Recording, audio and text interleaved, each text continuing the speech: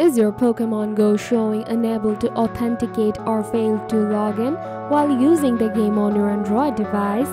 Well, there are many Pokémon Go users complaining about the unable to authenticate issues. Now, to solve this problem, follow only 3 processes. So let's get started.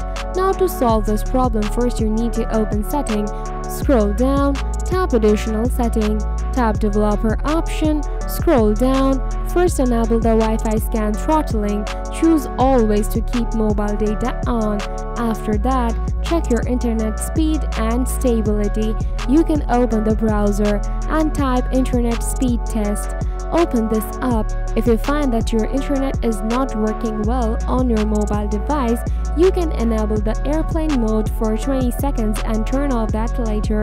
Or you can switch your mobile network from Wi-Fi to mobile data or from mobile data to Wi-Fi. If you still have issues and if it keeps showing that your connection is timeout, open Setting, scroll down, tap Connection and Sharing, tap Reset Wi-Fi Bluetooth mobile network, tap on it.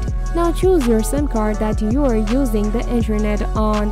Now just reset your network for your device.